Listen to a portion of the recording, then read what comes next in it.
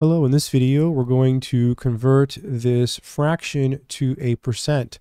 The question says convert to a percent, and we have 1 over 4. So in order to convert this to a percent, one way to do it is to make this number on the bottom a 100. So you ask, what do you multiply 4 by in order to get 100? 25.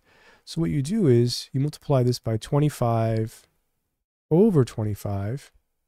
You're basically now just multiplying by 1. And notice 4 times 25 is 100. So you get 100 on the bottom. And then 1 times 25 is 25. So you just multiply across, right? 4 times 25 is 100. 1 times 25 is 25. So 25 over 100 is the same thing as 0.25. That's 0.25. So that's 25%, right? 0.25 is the same as 25%, right? You could multiply it by 100 and you would get 25%. So that's how you convert a fraction to a percent. I hope it's been helpful. Good luck.